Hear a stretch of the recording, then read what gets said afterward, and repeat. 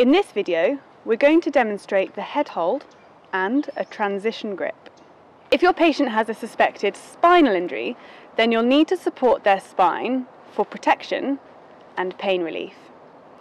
You can use these two very basic grips to maintain spinal motion restriction. So the first is a simple head hold. To do this, you want to put one hand on either side of the patient's head. Make sure that your elbows are supported by your legs.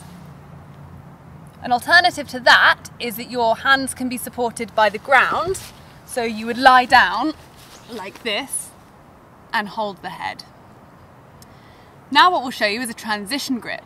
So Quinn's going to come in, she's going to put one arm down the patient's sternum and hold onto the patient's face.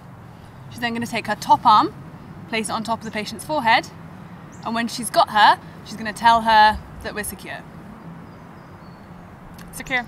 I'm going to let go. And now I can get into a different position.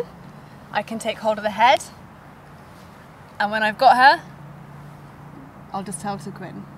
Good. You can let go. And that's a head hold and transition grip. So that's it for the head hold and transition grip.